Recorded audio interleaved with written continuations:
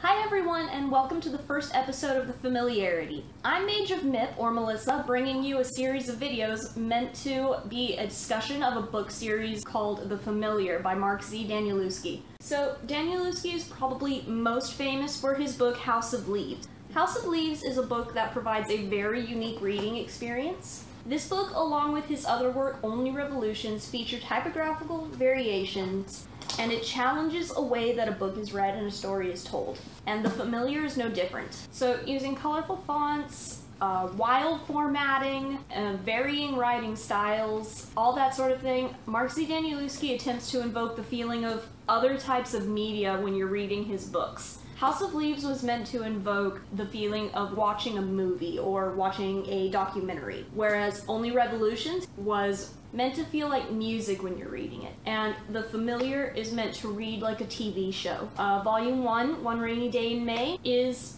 the pilot, so to speak. We're currently in season 1 of this story, which ends with volume 5, and volume 5 comes out October 31st, 2017.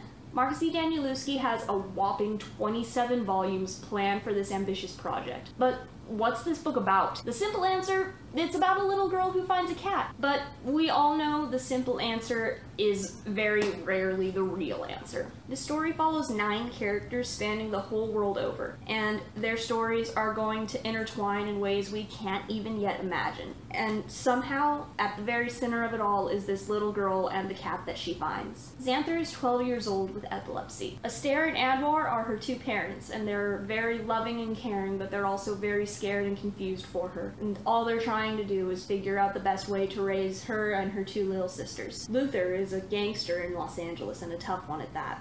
Jing Jing is a recovering drug addict in Singapore, living with a mysterious older woman who seems to have a connection to the cat of her own. Oscar is a Turkish detective in the LAPD, and Schnork, I believe is how you pronounce his name, is an Armenian taxi driver. Cass and her husband are on the run from the mysterious recluse, and are protecting an equally mysterious scrying orb. And then we have Isandorno, who's described only as a quiet man working his way through Mexico. And those are the 9 characters this book follows. Each has their own colored dog ear at the top of the page.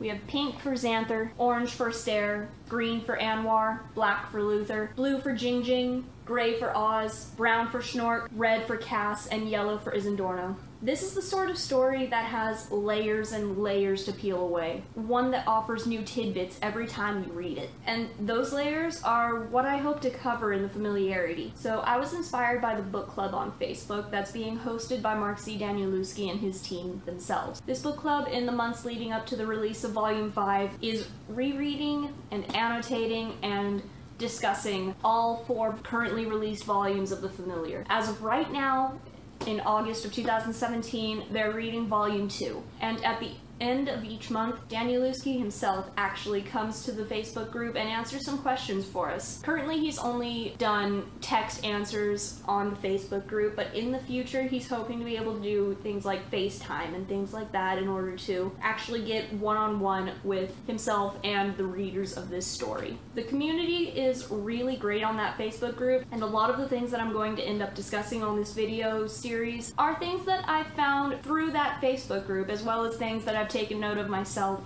while I'm reading these books.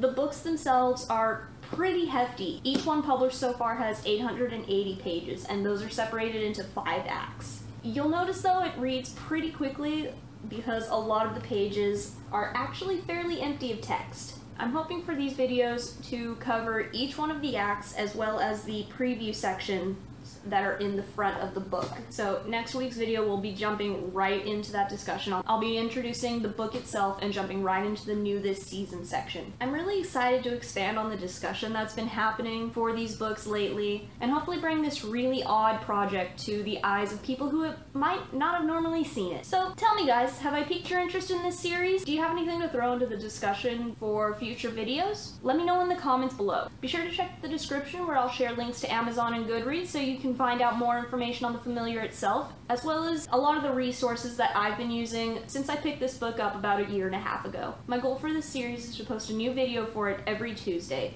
This is in keeping with the trend that Mark Z. Danielewski himself started in releasing books for The Familiar on Tuesdays.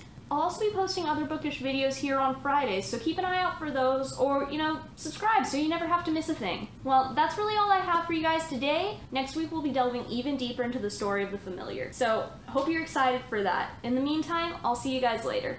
Bye!